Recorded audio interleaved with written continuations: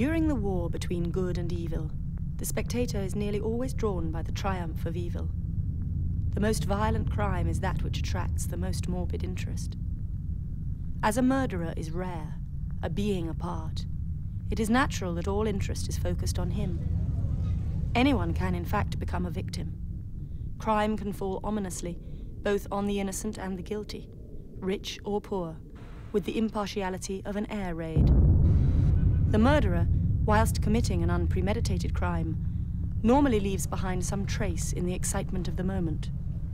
It is then always interesting to follow up the leads and consequently listen to all those cliches about love, disloyalty, jealousy, children, broken dreams, the hammer or the knife used. Listen to all of this, and to think that we could also have been the victims, let alone the murderers. You got to feed your soul, not your habit. You got to free your soul, not to have it. You got to be yourself, you gotta be it. You got to see yourself. You don't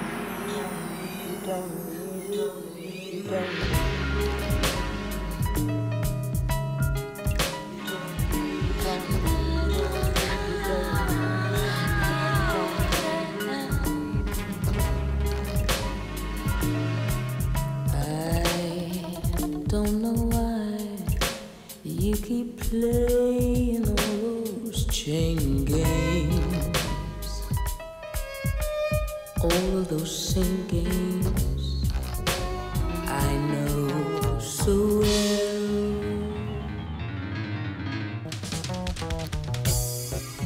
Happiness seems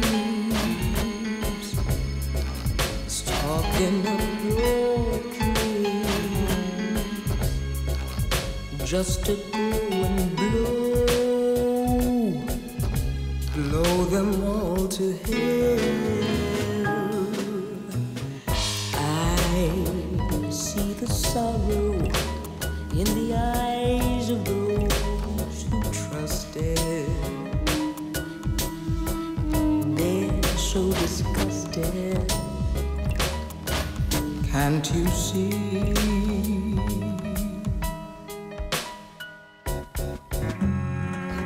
One by one they fall, too proud to watch you grow, till the only sucker left is me. It takes you nowhere, and I can't go with you, and all that I give you is never enough.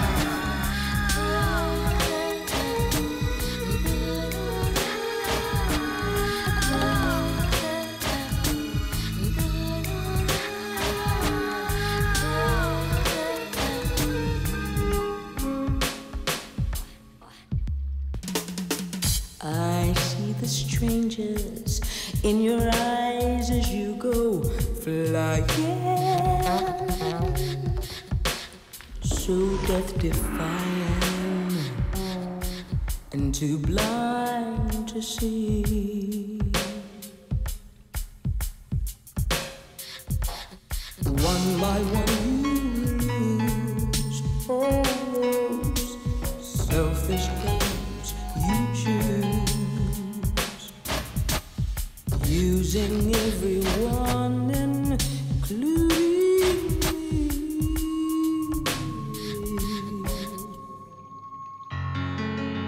On and on you fall, till in the dark you call, begging me to tell you what to do.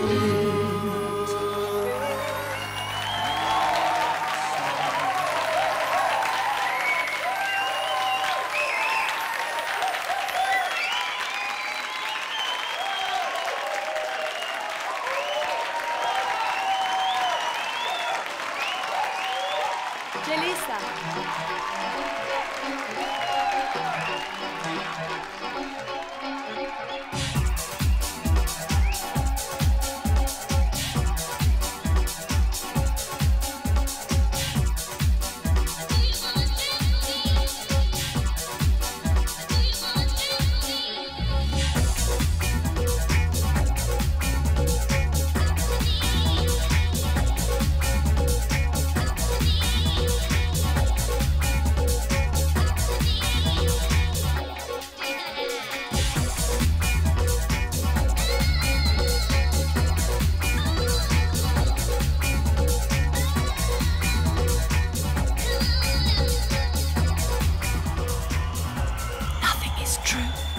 Everything is permitted.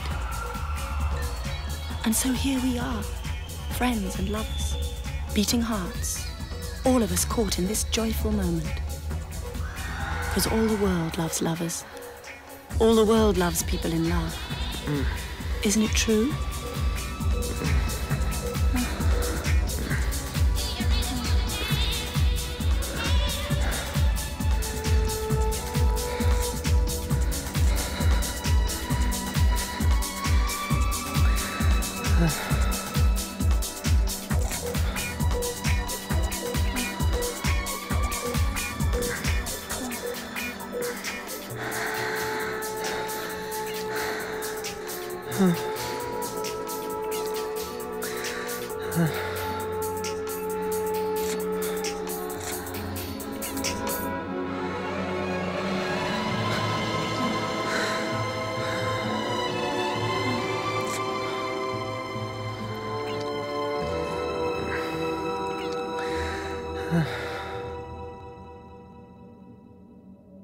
This is how everything began, with a journey.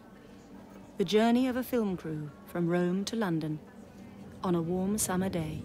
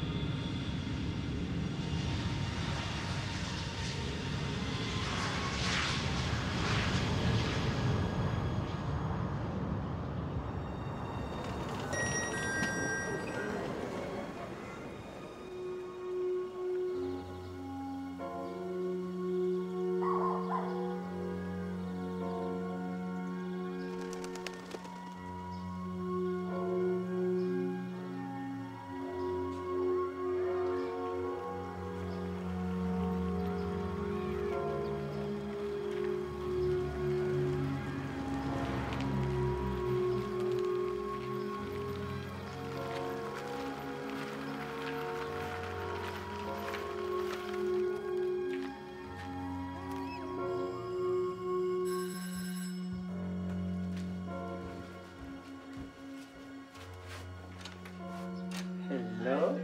Hello, Xavier? Hello, how are you? Ma? Hello, Hannah. Would you like to come to me? Hello. New and old friends come together. We went into the garden, where tea and a carpet were laid. Look.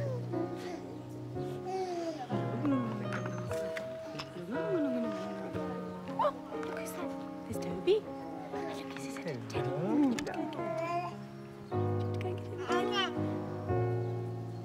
One evening in January 1994, which is today 4.5 years ago, two students from financially privileged backgrounds decided to commit the perfect crime, to select a person unknown to them and to kill them. They travel into London by coach, and a few hours later, at a give way sign near Bayswater Underground Station, they meet their victim. They get into his car, force him to stop some way ahead, and they kill him. After the crime, they return to their lives as students. Some 10 months later, they're convicted for life in prison. We've come together to make this film about our curiosity about this case. For legal reasons, we are not allowed to mention the names of the killers, but we will be clear about the name of the victim, Mohammed El Sayed.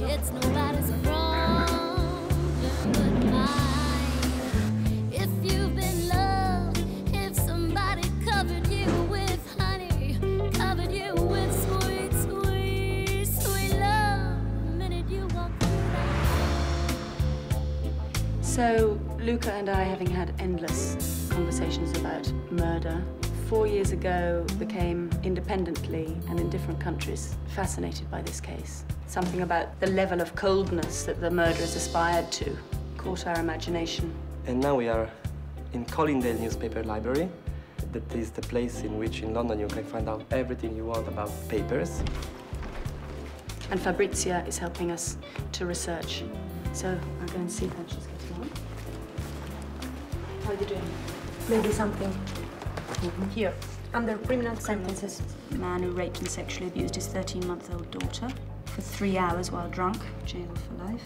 Schizophrenic who attacked housewife in London with a baseball bat. Here we are. Okay, we have these 2 teenage students convicted of murdering London chef Mohammed El Sayed, jailed for life on November the 8th by London's Old Bailey Court. Yes, El Sayed Mohammed. 2 Oxford teenagers charged with murder of men stabbed to death in West London last month. It was a fascinating trial. It was probably the first big trial I did. And when the prosecution opened and they started explaining that 2 boys who had everything going for them, went to good schools, had stable backgrounds, and ended up murdering someone after they fantasized that they were in the SAS, well, you know, for a newspaper, that's just sensational. Nothing really fitted with the crime that they committed. They were 2 very ordinary boys, and yet the crime that this murder was so horrific that it just didn't add up. We weren't talking about someone who was definitely going to kill someone. I think it was more about 2 people coming together, 2 chemicals, which on their own are completely harmless. But when you mix them together, they become something quite explosive. And that's what happened here. Sean, this was your first big assignment. How did it affect you? It was a sense of waste with the whole story which had the biggest impact on me because it needn't have happened. And sadly, as a journalist, sometimes you're working on a terrible story, but it's exciting and it's fascinating and it's the story of the moment and you're at the centre of it. And so it's like you can forget sometimes that there are other issues here. And everyone gets very excited when a tragic story or a great story happens because you know it's going to make great newspaper copy. Right up until the moment that he was taken down into the cells, one of the boys still believed he was in the SAS or in the parachute regiment or whatever, and he still believed that right up until that very moment before he got taken down into the cells to start his life sentence, was that the SAS were going to come crashing in through the window and they were going to rescue him. And then you realised how deep into this fantasy these 2 had actually become. A vicious way to come of age. Leaving aside his stabbing of a complete stranger in a parked car last January for which he's just started a life sentence, nameless murderer number 1 was always a very polite young man. He liked to be liked. The other, the beloved friend he made when retaking A-levels and now serving a similar sentence, was quite different. He would whistle loudly at the back of the bus to irritate other passengers. He wore a Chicago White Sox baseball cap, socks that he had customized with a pen to read sex. He used to hide behind mirrored sunglasses. In shops, he would lean over and glare at assistants. These details about these murderers were so hungry for them. Whether we're hungry for them to make them feel more exotic or whether we're hungry for them to make them feel more banal, I don't know. But it seems to me that maybe we should be looking not so much for details of what they were, but details of what they were not, because they lack something. They lack the thing that stops most of us from doing what they do, killing another person, when all of us could do it any minute of any day. This could be your last. So come on, lift up your glass. We're here talking with Jerry Alford, who is the investigative officer on this case, and Richard South, who was part of the investigative team. So, Jerry, why are we here? Where are we? Well, we're in the middle of King's Cross, yeah. And we're here because this is where the boys came immediately before they committed the murder. What, they came on the tube from... They certainly I think they came by coach Victoria. to Victoria, and then right, they came by underground here. That's right, coach to Victoria and then the underground here. And what did they do while they were here?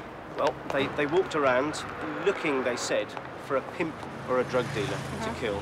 And they went into a pub called the Flying Scotsman and even asked a prostitute whether she knew where they could find a pimp, which was amazing.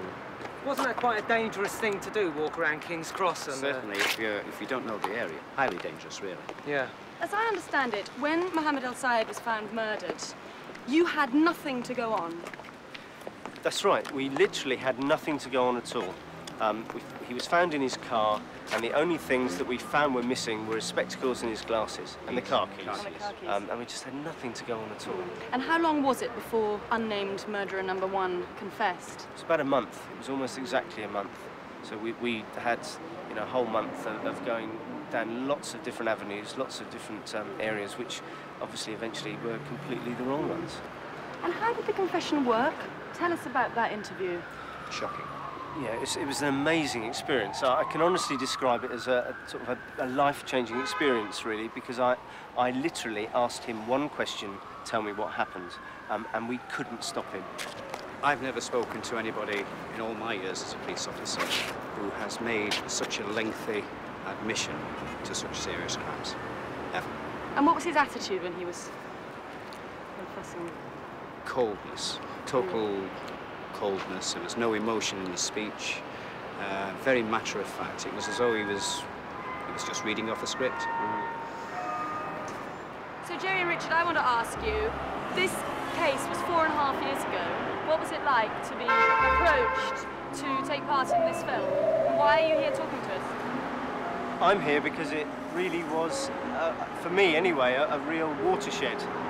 Something completely different, and dealing with someone so completely out of the ordinary. I really think it's a story that has to be told. So what's it like being filmed? Different. I've been interviewed on the television once or twice before, about this case in fact. But I don't think you ever get used to it. So what's different this time? Have you ever walked along the street with somebody walking backwards? Absolutely not. Picking up your every word? No, it's always been stage managed before. And what are the most annoying bits about filming, and what are the nicest bits? The nicest bits, of course, are meeting people like you. The annoying pieces are having makeup put on your face. You insisted on so much makeup, Richard. You insisted on very long eyelashes and quite a lot of hand stick.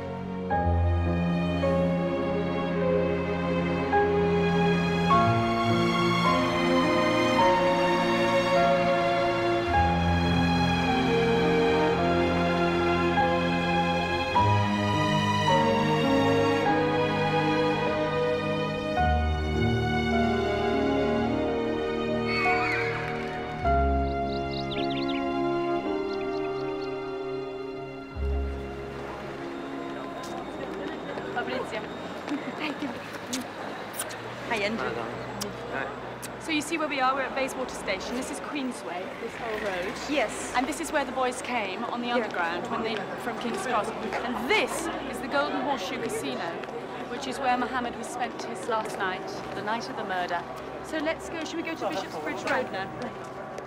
Okay, look right. Look right, speaking Italian. You look right. Tilda, how was the meeting with Jerry Alford today? It was wonderful, and also we had Richard South, yes, who was one of the investigative team. They were so generous. They were so interested still in the case. Yes, what about Jamie's confession? Do you remember? Yeah, that was the thing that really impressed them about the whole case. Jerry asked him one question: where do you want to start? And he started to tell him the story of his life. At the very beginning, he started with the sentence, well, I spent most of my life in a boarding school, and continued for hours. And these two police officers, extremely experienced policemen, were really shocked by this. Where we are? Well, we're coming to the end of Queensway, and this is the corner with Bishop's Bridge Road. This is the road on which Mohammed's body was found in his car, and this is the route they were taking when they were looking for somebody to murder.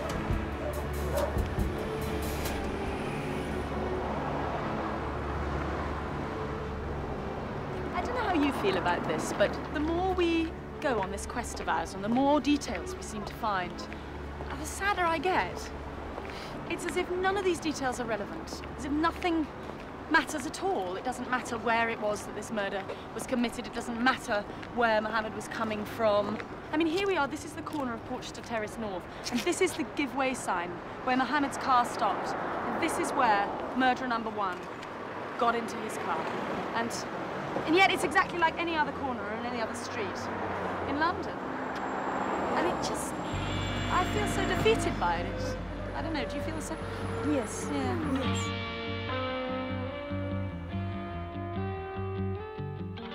Love. Happiness. Passion. Loss. Regret. Sorrow. Pain. Pain.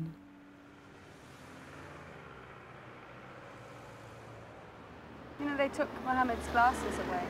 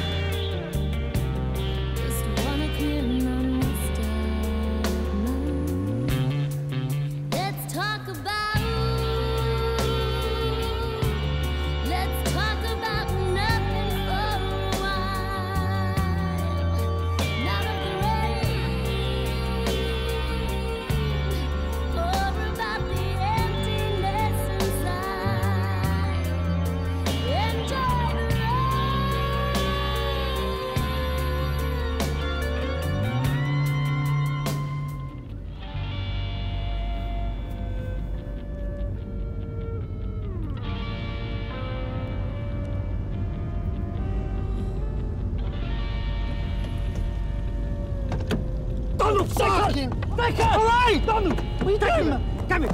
I'll give you my money, my wallet's down there, okay? Go, careful of the knife! Go side out the corner! Okay, go! No! Shut your car! I'm going. Come on! Let me drive the car! Come on! Okay. Just on the corner! I'm driving the car! Come on! Stop here. Doctor! All right! Here! It's okay, come. I'm doing exactly what you said. Okay. I'm telling you. I'm telling the engine off. Okay, you can have my wallet. It's in the pocket now. Okay? Right now! Okay, so can you get in the car? Yeah. You get in the car first. Okay. I'm here. Okay. All right. So you're in the car. Okay.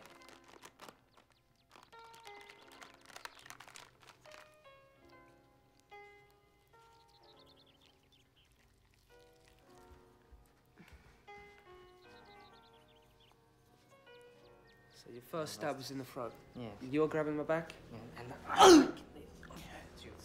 And then through with it. There's chest. Heart. But it's the fascination of it rather than the hatred. Yeah. You don't know this guy.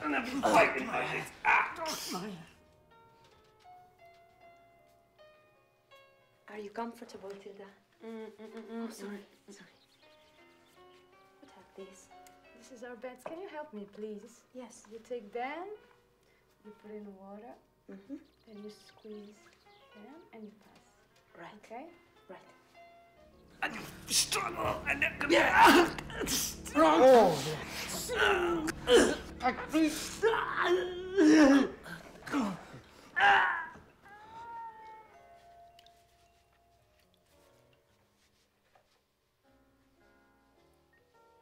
think it's ready. Be careful here. Okay. Great. Okay. Thank you, Tilda. Thank you. Thank you, Massimo. Thank you, Fabrizio.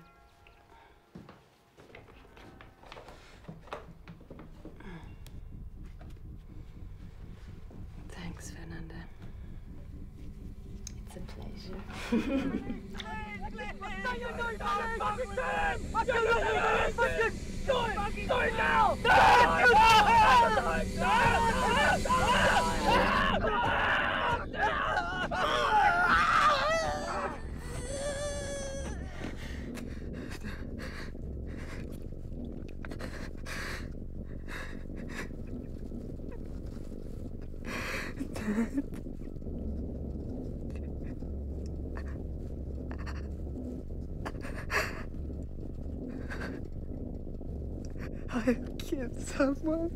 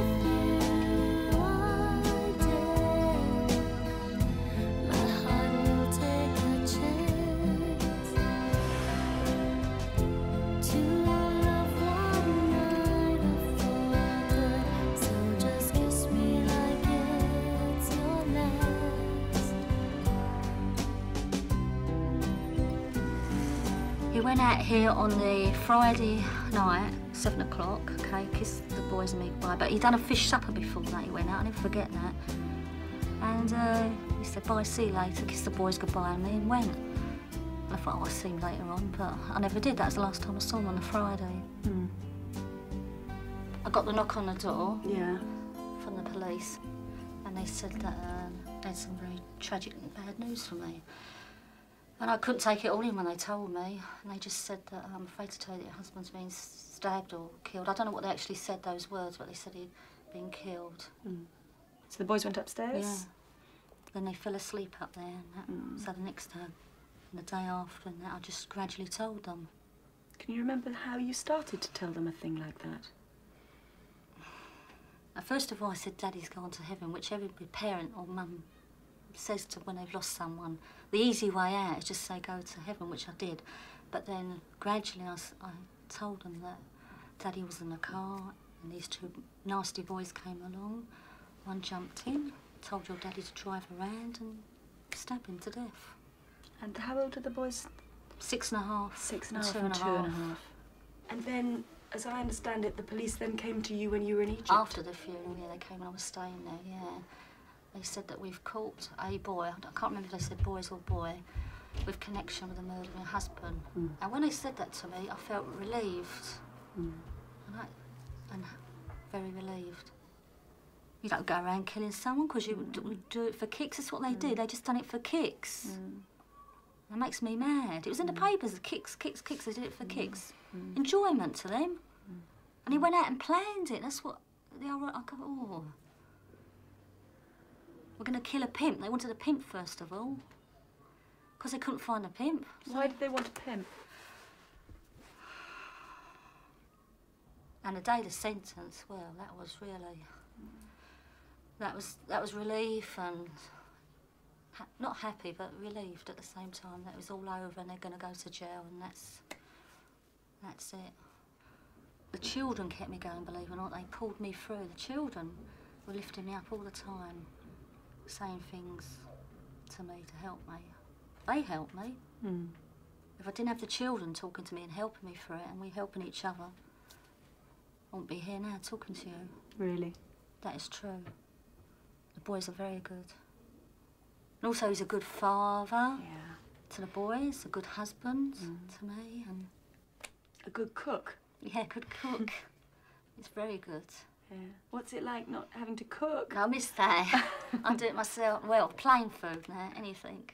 Anything in a pan for the boys and me, but I miss all that. What was Mohammed's best fit sort of pièce de résistance? Italian. He worked in an Italian restaurant. Very good. Really? Yeah, I loved his food, yeah. Really? What was his sort of... Pasta. Pasta. Which sauce was Oh his God, you favourite? can't remind me of the sauces. There's so many sauces. He even made up his own sauces. What was his best sauce? Oh, he made a creamy mushroom one with herbs and spices in it. I can never remember what it was. It was lovely. You just put it on the pasta. It made the pasta and that. Oh, I feel better that I'm talking about it again. It's like a counselling session where people are helping me, talking to me like you are. So bringing it up again. It feels hurtful and sad and everything, but it feels better that I'm talking about it to you and that it would go to Italy, another country, to be recognised. Because I think here they've forgotten about it in England. One more murder to them, gone, next one. That's the feeling I get. Sue, and what do you think about your life now? It's getting better. I can't say it's not getting better because it is getting better, but it's hard at times, you know, when I'm taking here and taking them there. Yeah. I can't do anymore. I can't do anymore, Tilda. Okay. Thank you, Sue. Thank you very much. That's all I know. Should we make a cake now and see the babies? Oh, yeah. All right.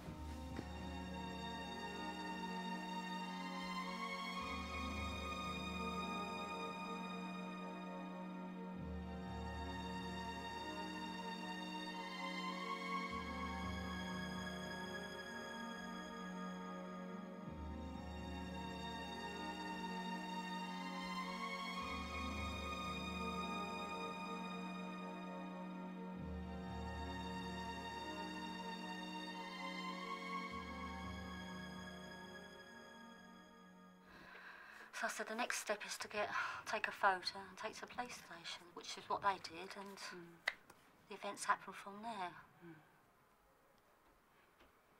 So when the police arrived, can you remember what you were doing? I'm just sitting here watching telly with the boys. Yeah. So the boys were in their room when the police came in? Yeah. So the boys went upstairs? Yeah. Did the boys wonder... So after the police had gone, you were on your own? No, I had my sister and my brother. Yes. Oh, right. So the boys had gone up to bed? Yeah.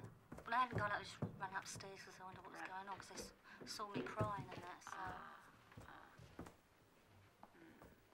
Then they fell asleep up there, and that, so the next day, the day after, and that, I just gradually told them. Paolo, Emiliana wants to know if this color is right for the scene of tomorrow. What do you see? A dark cave. It looks like a little mouse. An island. A butterfly. Looks like lines of cocaine. Metal. The wind. 3 aliens. Wave. Underground. Space. And what do you see, Tilda? I see this.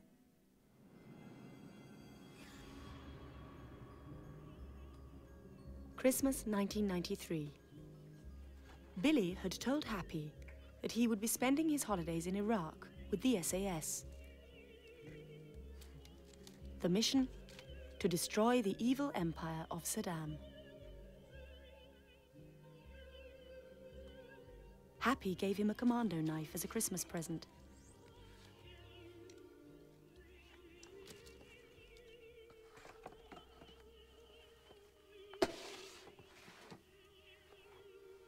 But that Christmas, Billy wasn't in Iraq. That Christmas, Billy was at home. And that Christmas, Billy was drowning.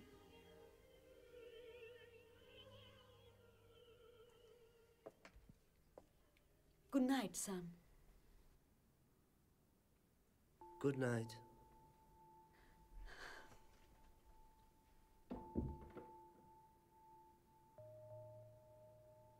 Good night, Mom. Hold my hand.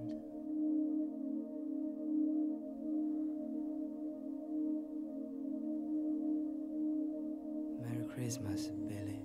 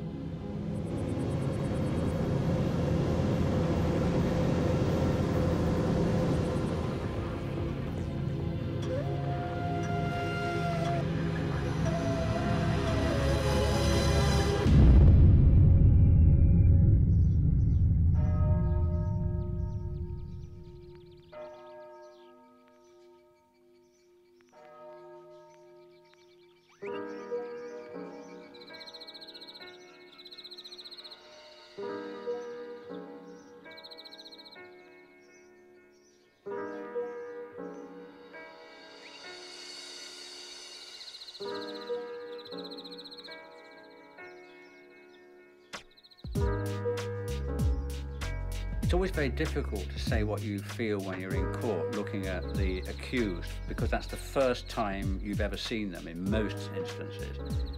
And they often look very ordinary people. And these guys just look like two ordinary sixth formers stroke young university people. Perfectly normal, didn't look anything out of the ordinary at all. But when you looked at them, when you knew what they'd done and why they'd done it, or why it was said they'd done it, then you look at them and you think, well, are these guys really evil? Is there something inside their brain which has gone berserk? The murderer said the first thing that he said, having stuck the knife in Mohammed's throat, was, "Jesus, there's so much blood." As if he wasn't expecting there to be so much blood, or in fact any blood at all, as if somehow he hadn't expected this to be a living human being. That he regarded this person basically as an experimental model. And then when it reacted like a human being, then perhaps it does show he's got some humanity after all. It's absolutely impossible to say how long he suffered, because he could have died very, very quickly, or he may have taken a little bit longer to die. I would suspect that the neck injury caused him an awful lot of pain and discomfort, but once he'd started to bleed from his chest wounds, then I would suspect that he would die fairly quickly. We're in here. Okay, we're in here. We're talking to Dr. Hill, who was the pathologist who worked on the case of Mohammed El Sayed's death. Did you remember this case when you were asked to take part in this film? Yes, I did remember it, largely because of the peculiar circumstances of two schoolboys coming down to select a man to kill. I went to where the car was in the side street, and I looked at the body inside the motor car, and I then had a careful look around the motor car, and then the body was taken to the mortuary. You examine the body with the clothing on, and you take the clothing off, looking at it carefully as you do so, and then you do what we call the dissection, the internal examination, to find out where the wounds have gone to. So you don't actually know what actually went on in the car from the post-mortem, no? No, there are many ideas that you can put forward as to what happened. You have to remember that a stab wound can be caused in any one of a number of different ways. I could stab you by putting the knife in that way, holding my hand that way, or I could stab you holding that way. Could you tell if the victim was held by the head? The appearances of the neck injury would suggest that he must have had his head pulled back so that somebody could put the knife into the neck, probably from behind. Because in the confines of a motor car, it would be very, very difficult to achieve that injury in any other way. Not impossible, but difficult. If you put a knife in somebody's throat, it depends exactly what you hit, how they die. In this victim, well, all that happened was he got a knife in his neck, which cut into his voice box and did some damage and caused a little bit of bleeding, but it didn't kill him. Dr. Hill, this is Fernanda Perez. She's our makeup artist, and a very important part of our film is a reconstruction of the murder of Mohammed El Sayed. And we have some details over here that she wanted to ask your advice about.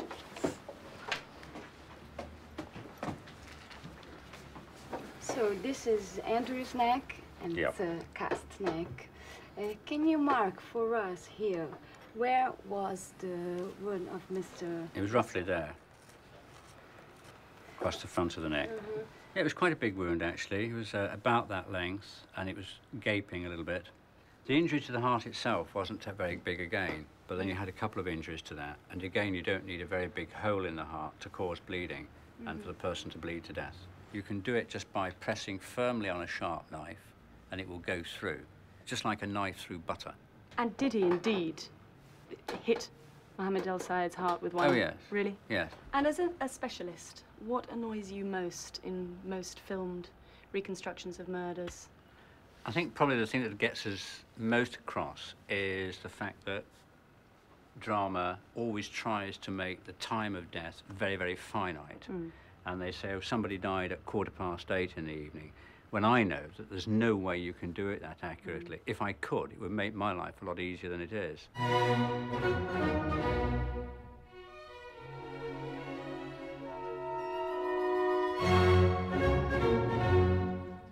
The glasses on or off? Off. You know I'm blind. Yes, but the shadows on your face are not very good. So we're at our geography lesson now. Unnamed murderer number 1 and unnamed murderer number 2 come to London by coach from Oxford. They get off at Victoria coach station and they make their way to King's Cross. King's Cross. They were looking for their victim, which would be a pimp or a drug dealer. After walking around for a while, they entered a pub here. Which was a gay pub, yeah? And then what happened was they went on the Caledonian Road, which is this rather charming place, the Flying Scotsman. Where you've been? I've been there, and I was there about 6 o'clock at night, and it was very rough then, very frightening. So. And they're there at about 10 o'clock. And they talked to a stripper, Zoe. and I think she persuaded them not to look around King's Cross, because then what happened was they got back on the tube. Right. So they're heading for where? Do we think? Maybe they were heading towards Victoria. Back to the coach station. No murder. Yeah. Given up. And somewhere around this point, number 2 convinced number 1 to get off at Bayswater. Which he knew. That's right. He knew the area. And to continue with the murder plan. Okay, so they get off at Bayswater, which is here. Which you'll notice is very, very near to the Golden Horseshoe Casino, which, interestingly enough, they had visited about 2 months previously. Posing as CID officers. On some SAS-inspired exercise to show initiative. So, the boys have gone along here up Bishopsbridge Road and they're hanging around here waiting for a car. On the corner of Porchester Terrace, sitting on the wall. Right, sitting on a wall here. Yeah. And they decide to stop the first car that comes along. Mohammed El Sayed leaves the Golden Horseshoe Casino with a friend. Yeah. Takes a friend home, who lives up here somewhere. Friend invites him in for a cup of tea. Incidentally, this cup of tea is yours. It has 2 sugars in it. I meant to say that earlier. Thank you. Mohammed declines this cup of tea, unfortunately for him.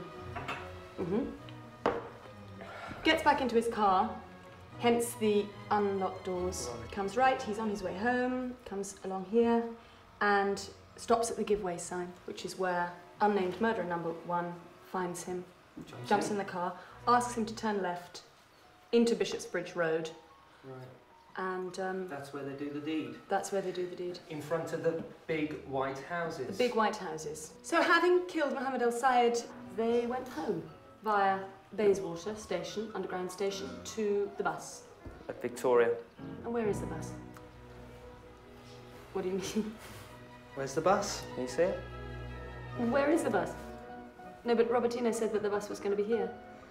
Robertino, where is the bus? It's here. Where? Here. Where? And give me that, Kingston. There you go. Yeah, give me that one.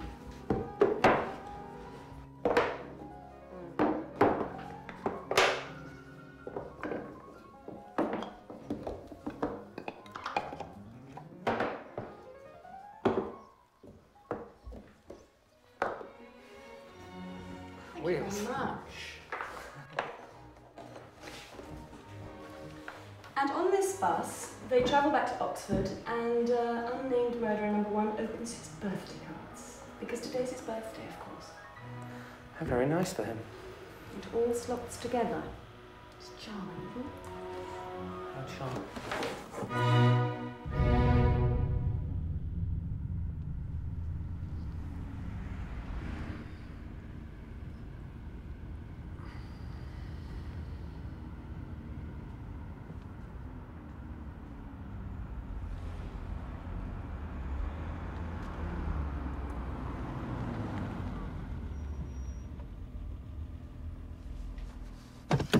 Stay calm. Stay calm. Don't move. Just go around the corner. That's right. Come on!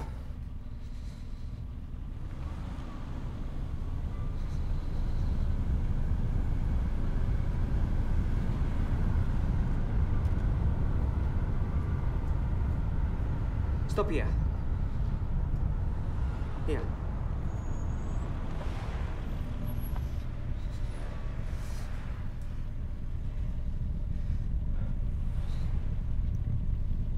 Bill?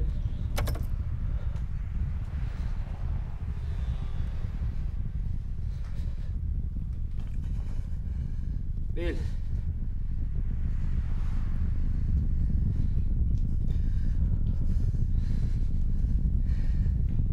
Billy!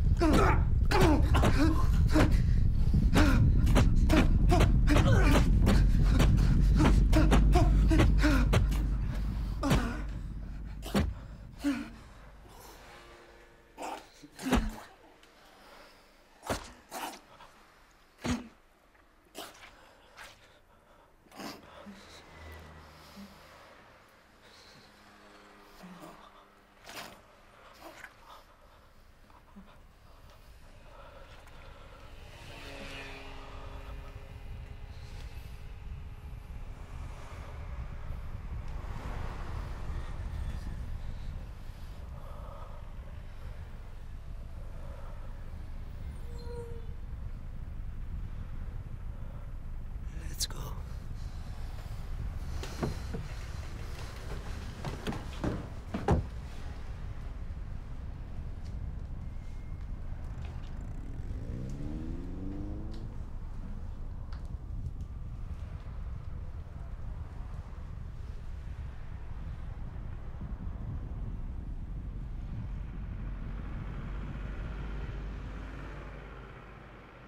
Cut.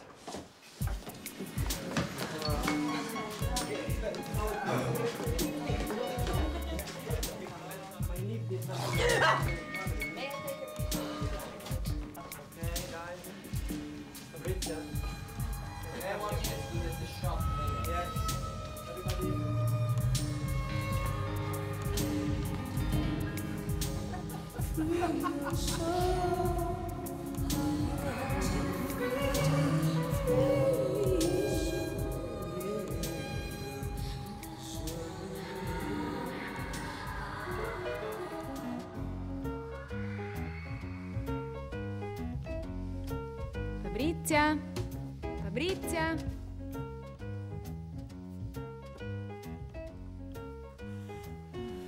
Fabrizia, wake up! Fabrizia! What's happening? Come on, it's the trial scene.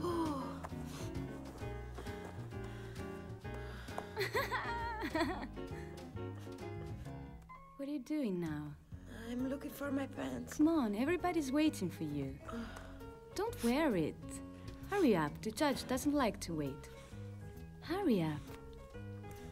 Is there something you should tell me about Andrew? Huh? Let's go. Okay, let's go. Vieni. She's so lovely.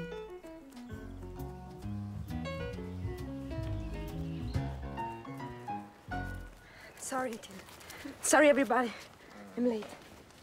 It's the trial scene, isn't it? Mm-hmm. You're right. You ready? The trial for the murder of Mohammed El Sayed, Egyptian citizen, born in Cairo, 44 years of age at his death, lasted 17 days in the autumn of 1994. Mohammed's wife, my wife, only attended the first and last days of the trial. I was holding a rosary in my hand, looking up at the public gallery. I was in my dark suit, with my usual elegance. What's the hall like, Tilda? Well, the furniture in the trial hall is certainly dark and massive. It gives the impression of stability. No glass, no windows. There is a closed smell that makes one think of a church. The judge certainly commands respect and a terrible deference, and I wouldn't be surprised if his eyes were a terrible wait upon Happy and Billy. And the eyes of the jury. The public in the gallery, the families of the defendants, their legal representatives, all there. The defense of the two accused was diminished responsibility for unnamed murderer number 1 and innocence for unnamed murderer number 2. In fact, I wasn't in the car. I was outside it, and I thought he was trying to rob Mohammed. He was stabbing me here, here, here, and here. But I wasn't in the car. I thought he had been punching him. So why didn't you run and report him? I was afraid of him. The jury smiled at all this. During the 17 days, witnesses were heard and everything proceeded as is usual. The experts gave their opinions, the pathologists' cruel photographs were put on show to the horror of those present. And at last, after a good part of the trial, the defendants were heard. What happened on the night of January 14th, 1994? Billy and I had a signal. If I called him and he did not reply, this meant that I could strike. And so I said, Bill. And Billy didn't reply. And I kept on calling him. Bill. Billy. And he still did not reply. And so I began. And how? Like this? And this and this? That's enough. Tilda, go on. After the jury's debate, with the judge's notes of guidance, they adjourned to decide. It took 5 hours.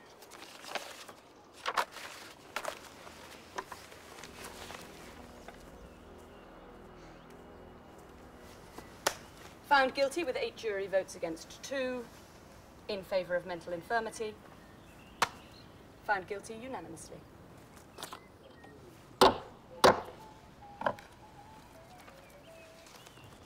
You created a world in which you were both playing out your fantasies, and it developed into an obsession with killing and death. And that obsession led to the brutal and senseless slaughter of a complete stranger who just happened to be in the wrong place at the wrong time.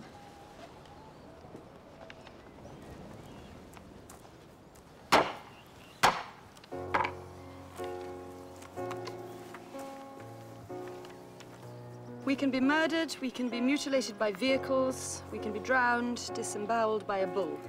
We can kill ourselves because we're tired of living. But not even in death will they leave us alone. At 11 in the morning of the 8th of November 1994, Mohammed El Sayed officially was murdered.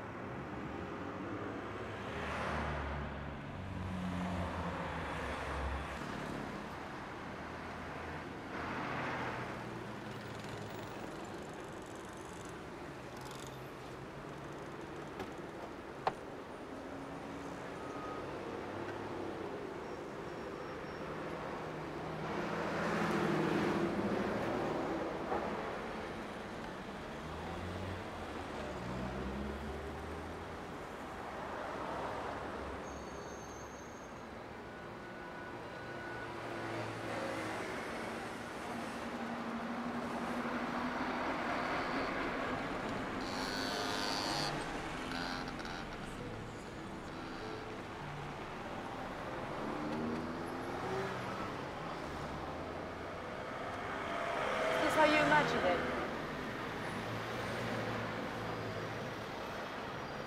It's not far off, actually. I mean, the position of my body is quite similar to the position of Mohammed's body when it was found.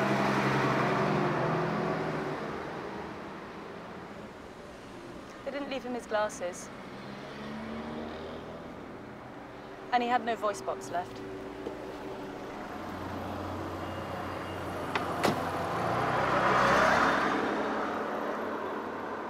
A lot of people keep stopping and looking at us filming here. A lot more people stopped to watch us filming this than noticed Mohammed in his car all that night. Come round the tree. Just follow me along here. So we've got some details right. We're in the same road as he was in when he was found. This is Bishopsbridge Road in West London. These are the flats. The big white houses that unnamed murderer number 1 referred to in his statement. This is the exact spot up here where he was found. We've got a similar car to the car in which he was found. But we've got way too much blood. It's way too theatrical. It's hard to imagine quite how unspectacular this murder was. I've seen the photographs, and it's nothing like this.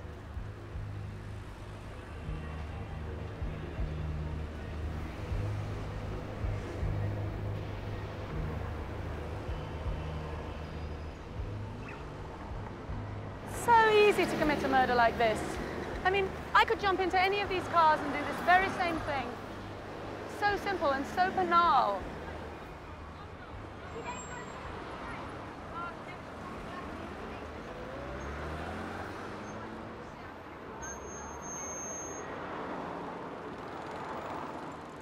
So this is the place. This is the very spot. You know, this is it.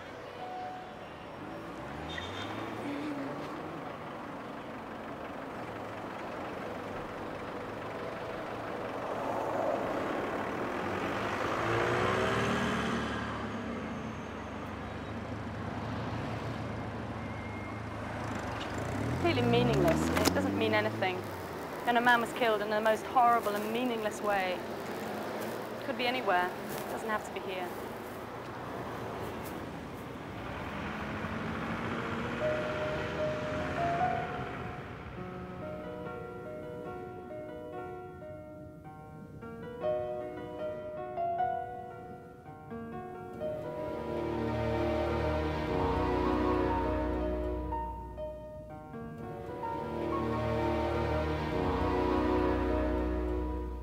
Welcome to the show. Mohammed El Sayed was spending his night out with a couple of friends in a ballroom.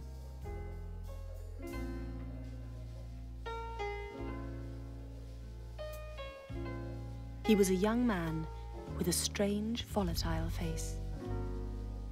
Courage, shyness, and modesty were all that he possessed. That special night, in that ballroom, he met the love of his life.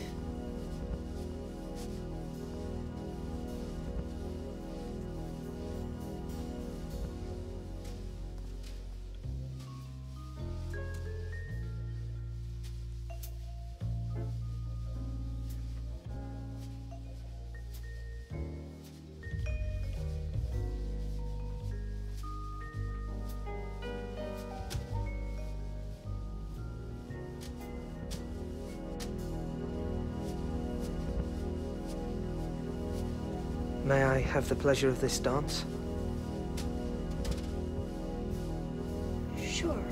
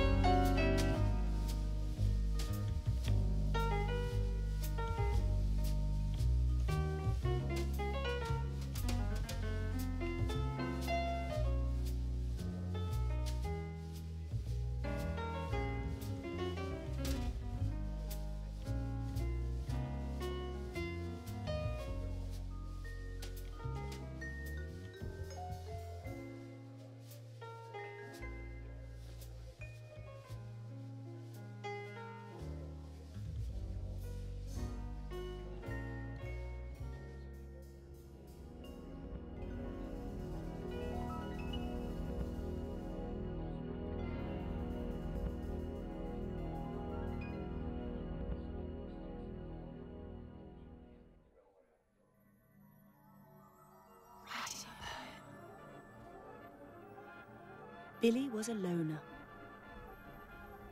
At the beginning of the 90s, he was deep in a world of fantasies and poems he used to write.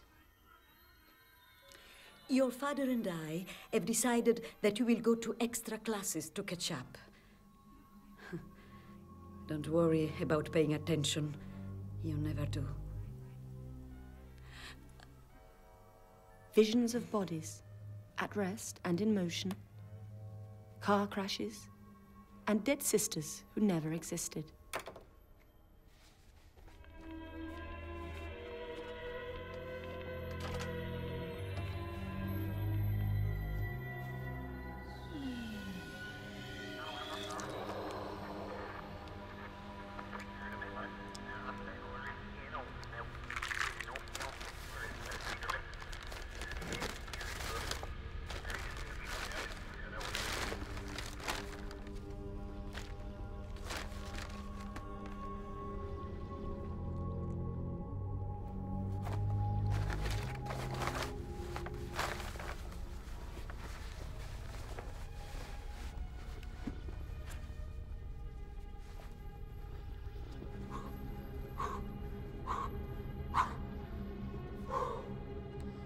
Billy was a tough guy.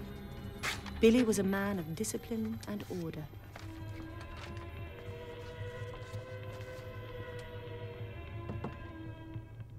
Where was Billy?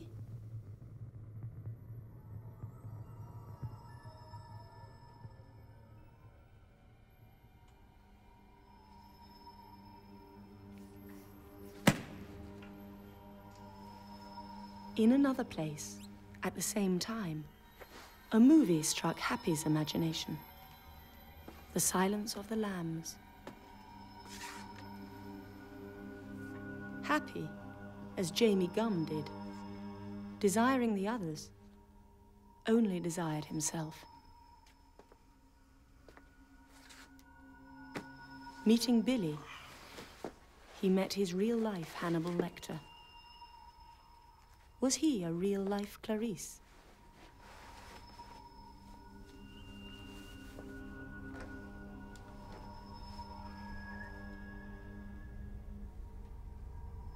His thoughts were forbidden to everybody, particularly to himself.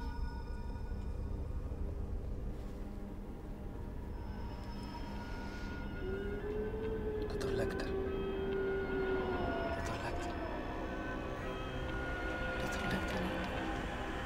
Dr. Lecter. Dr. Lecter. Dr. Lecter. Dr. Lecter.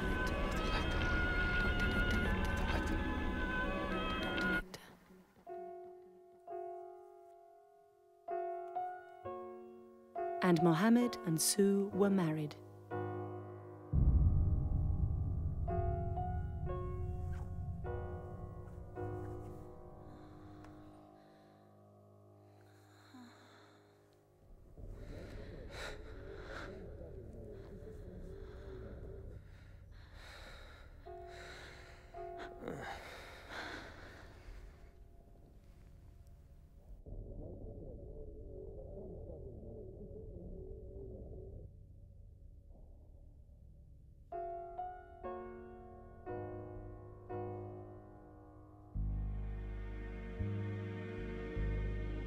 With his faraway glance lost in the horizon, Billy was waiting for his sweetheart. He will remember this moment always. He gave her one of his poems. His soul is lying halfway to hell. Tell me about the war you want to fight. It's you. Where have you been all this time? Your hair. Do you like the color? It's beautiful. Your eyes. They're so sad.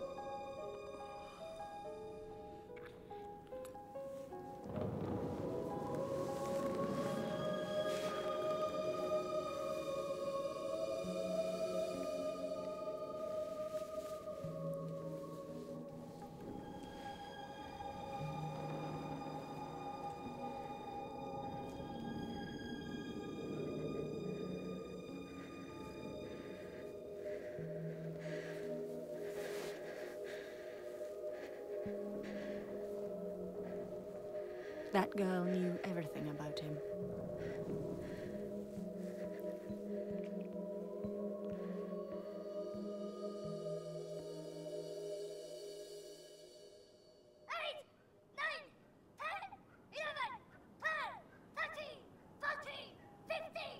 Billy gives orders. Happy obeys, longing for his appreciation.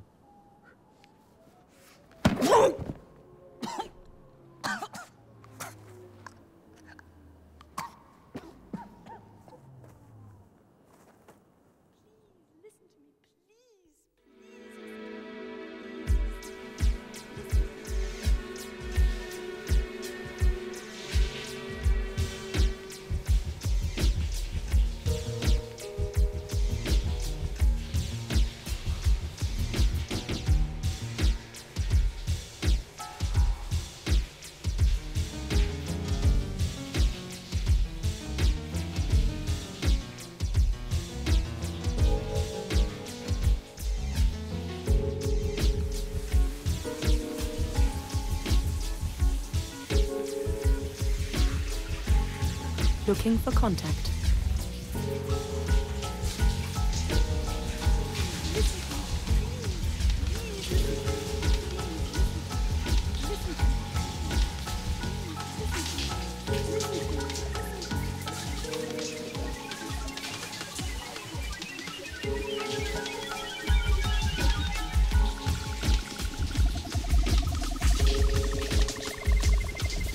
What's happening to Happy?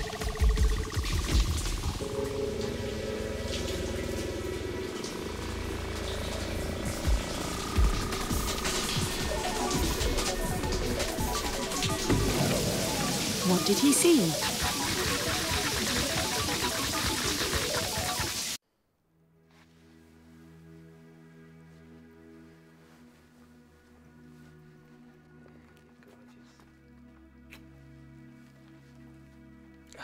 These are for you. Thank you.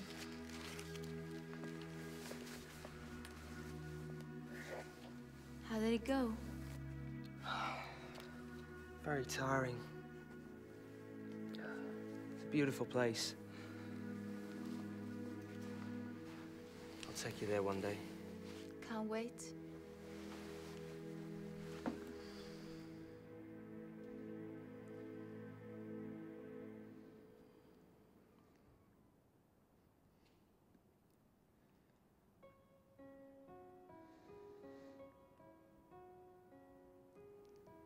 Why you're looking at me? Because I don't want to lose you. You won't. Every day I wake up, and I thank God I found you. You're the most beautiful thing that's ever happened to me. Do you know that? Do you know that?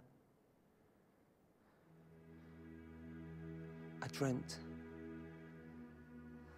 that I woke up and something terrible had happened to you. It was like somebody was waiting to take you away from me.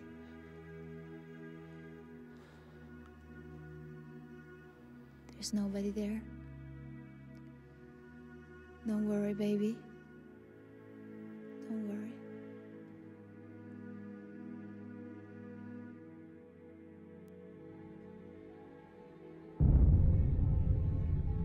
Welcome to the show.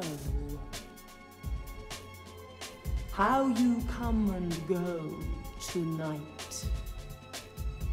Don't let the bedbugs bite tonight. Nothing is true. Everything is permitted. Get ready for the show. 1, 2, 3. Magic, crazy. Here's Zoe. Pardon my asking, are you ready for this? Admission is not free. A broken heart's the fee. Everything is permitted. Welcome to the show. Welcome to the show. Welcome to the show.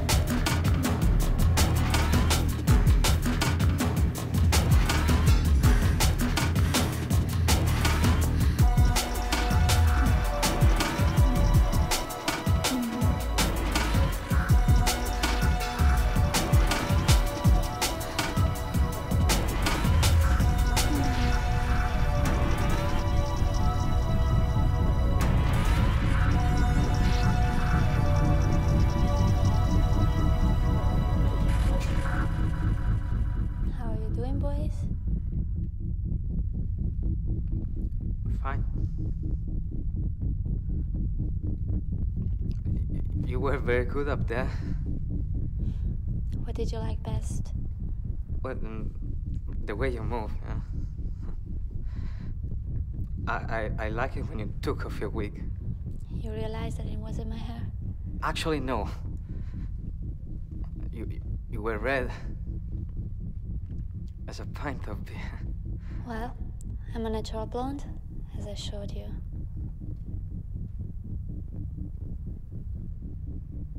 You're not talking? I like to listen. That's good, I suppose. Now, where are you going to carry on this evening with all this music in the air? We have a plan. Don't tell me. I know it's got to stay a secret. Just one thing we can tell you, though. We are looking for a pimp or a drug dealer. Do you know how we can recognize them? How are they dressed? What eyes you have? What sad eyes?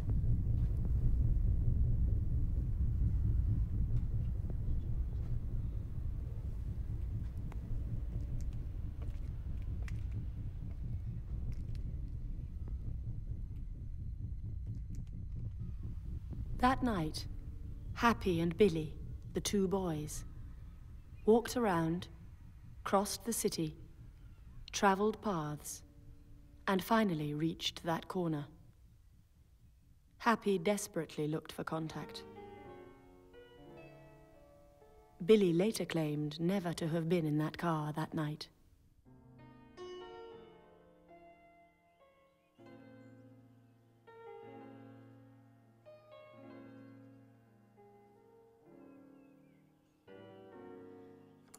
Mohammed came home early that afternoon. He ate with Susan and the children. He put on his raincoat, took his wallet, the house keys and the car keys. He kissed his wife and his children. He picked up a friend, and they spent the night in a casino. He drove his friend back home, refused a cup of tea,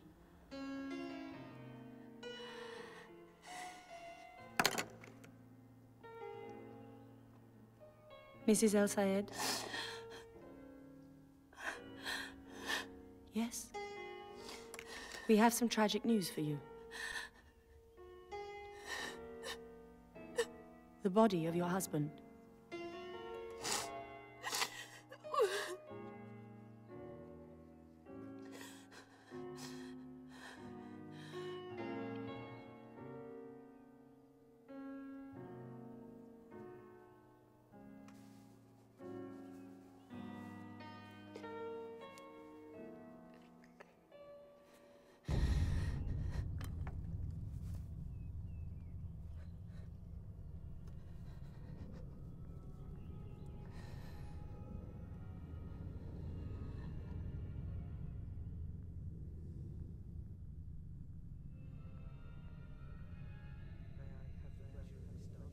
Don't tell me, don't tell me. Don't worry, baby.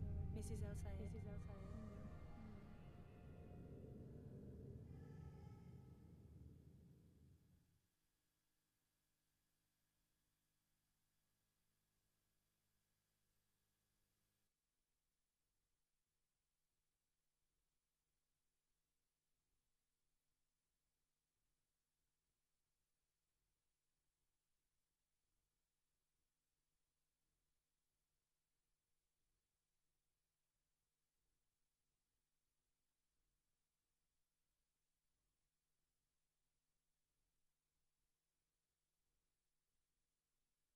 The light inside me is dying.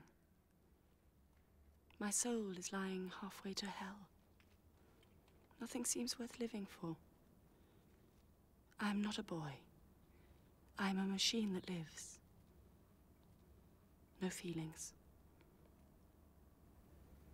No feelings.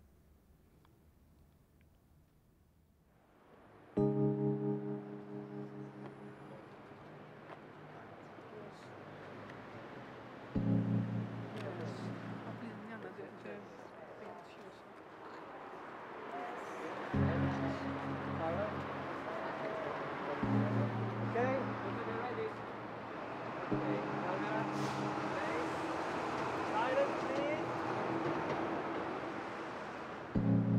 Take 32, 1, 3. And action.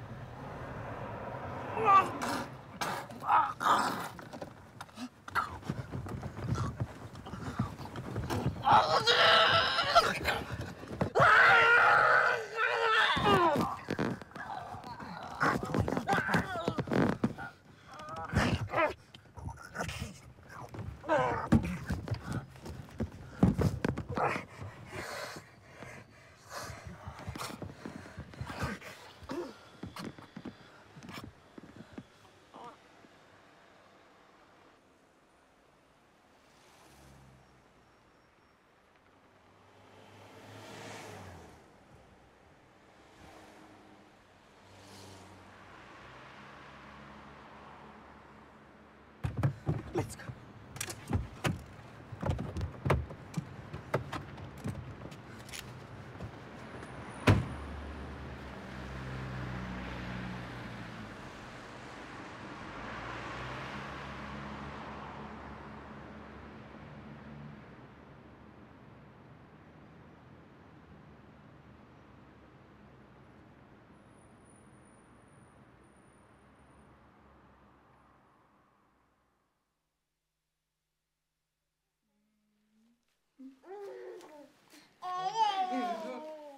Come to me.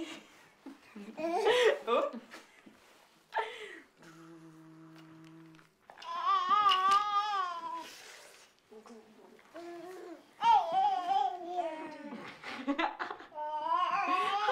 Honor, come here.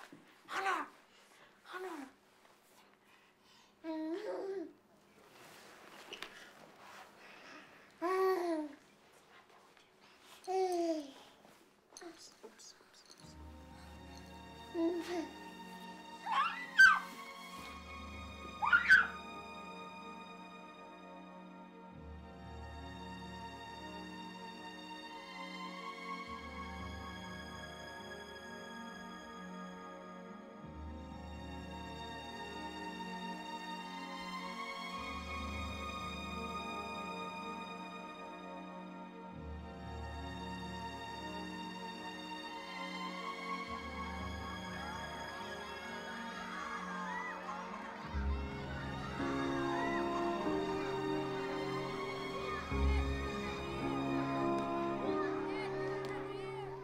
Used to be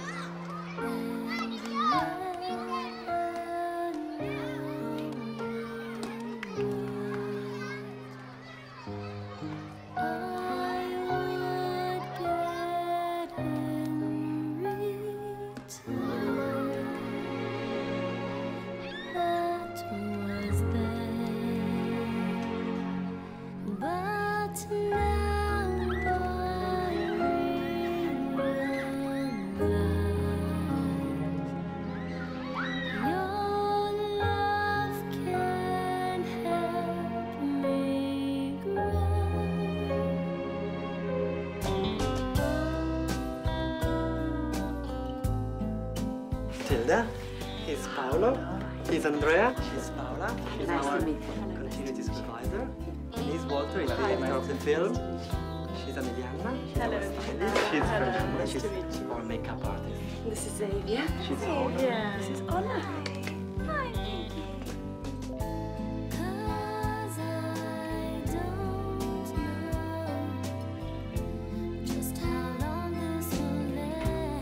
He's Fabio, he's Hello. our Nice to meet photographer. you. Hi. He's Massimo, he's our hairstylist. And he's Robertino, our production designer. Hello, guys. Here's the Honor and Xavier. She's Fabrizia. Xavier. Xavier, yes, and Honor. He's Claudio. Hi, Claudio. He's Paolo, better known as Paolino. And you know him.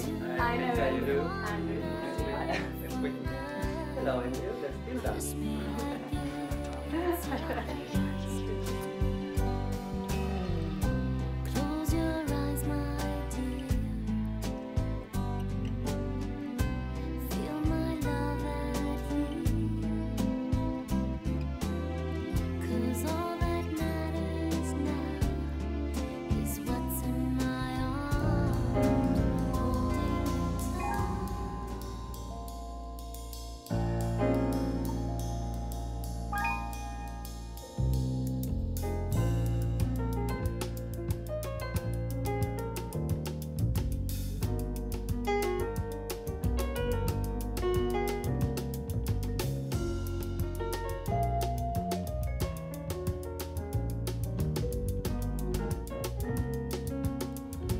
On show to the horror of those present, and at last, after a good part of the trial, the defendants were heard. What happened on the night of January 14th, 1994? Cut.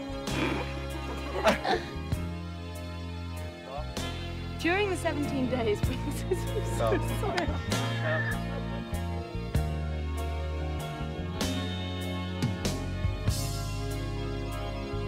I think for me, the realization that otherwise perfectly ordinary people